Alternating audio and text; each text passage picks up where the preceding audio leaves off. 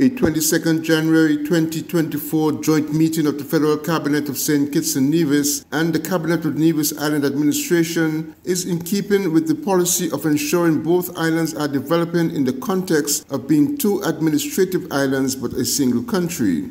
Premier Mark Brantley welcomed the Federal Cabinet for its meeting on Nevis that was used to discuss critical matters of the state and to ensure there is full inclusivity on national matters.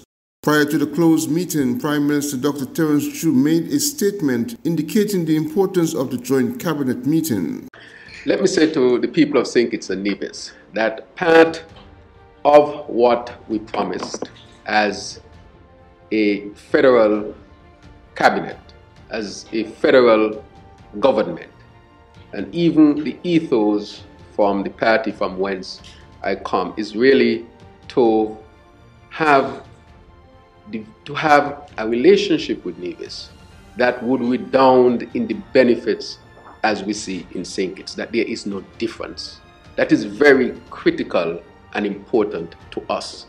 And as I often say, Premier, that a child in Gingerland would have the same opportunity as a child in St. Peter's, St. Kitts. A worker in Gingerland should have the same opportunities, or at least equity in opportunities, as any worker in Boyd's, St. Kitts.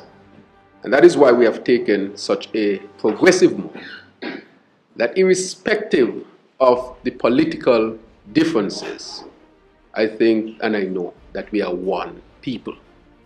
And I think it is always good politics to ensure that St. Kitts and Nevis are working together for the benefit of all of our people.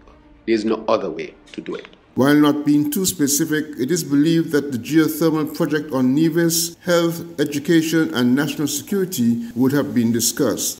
Glenn Bart reporting for SK Newsline.